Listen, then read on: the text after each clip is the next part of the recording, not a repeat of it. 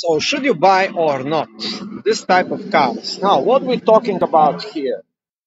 We are talking about classic 1970 Caddy, a junker. These are called junkers. And should you buy this or not? Actually, I do have one like this in immaculate condition, but here we have another one. This one is parked on the street in Brooklyn.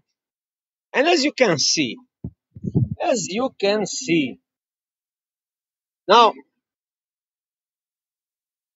you get this car here and you manage to talk to the owner, he will tell you all the good things why the car is in this shape.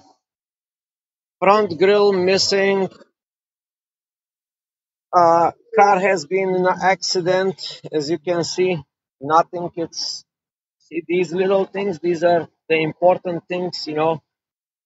That means front collision here. You see the lines are starting here and they're going sideways. The line here, it's barely closed, and then you have like a huge gap here. That means the body of the car has been twisted. That speaks of front collision. But now you decide to buy this car. You just like it and you think, oh, you know what, just a minor thing. You know, I'm going to change the vinyl top. I'm going to do some repair. The saloon looks pretty great. There's missing parts inside. And yeah, you think about this thing. You're thinking. But as you can see, you're trying to estimate the damage. You're trying to estimate the damage. But one thing is for sure, that this car grew plants, flowers, moss, all this interesting stuff. I don't know if you can see it on the light. I cannot see it on the monitor on my screen. But this car grew some cool stuff. You see, it has been neglected. It has been heavily neglected. So now you have this conundrum.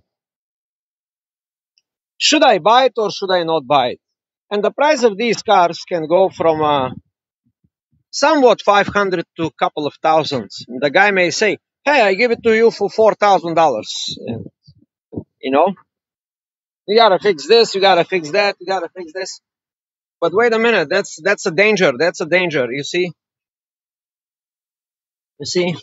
rims, one rim like this, the other rim like that, broken here.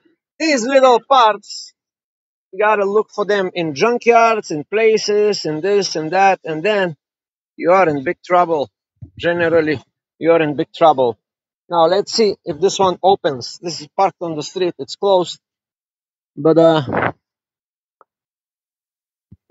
the headliner, you cannot see it inside, but it's sogging. A lot of work. So make the mathematics. Make the mathematics. Front grille, this much money. That's much money. This one to fix, this much money. Some parts, but the important part is here is the the the one that you cannot fix. And what you cannot fix in this car, or what you can fix, but it's gonna be absolutely money pit. Like the cosmetics, yes, but these things, you see this one thing, this gap here that ends up here, start here and ends up there, and everything is twisted.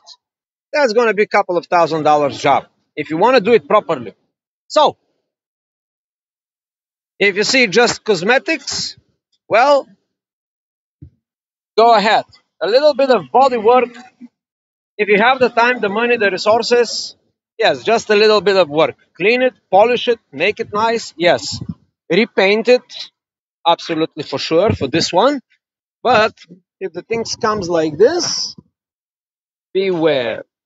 Now, this front collision may also bring a lot more problem with the engine, with the transmission working properly, with the suspension. The front suspension is messed up. So there you have it. There you have it. Broham, nice. Cadillac, good engine, the strong engine, 5 liters. Everything looks good on the surface with the minor garbage you see here. But please don't buy this car. So there you have it.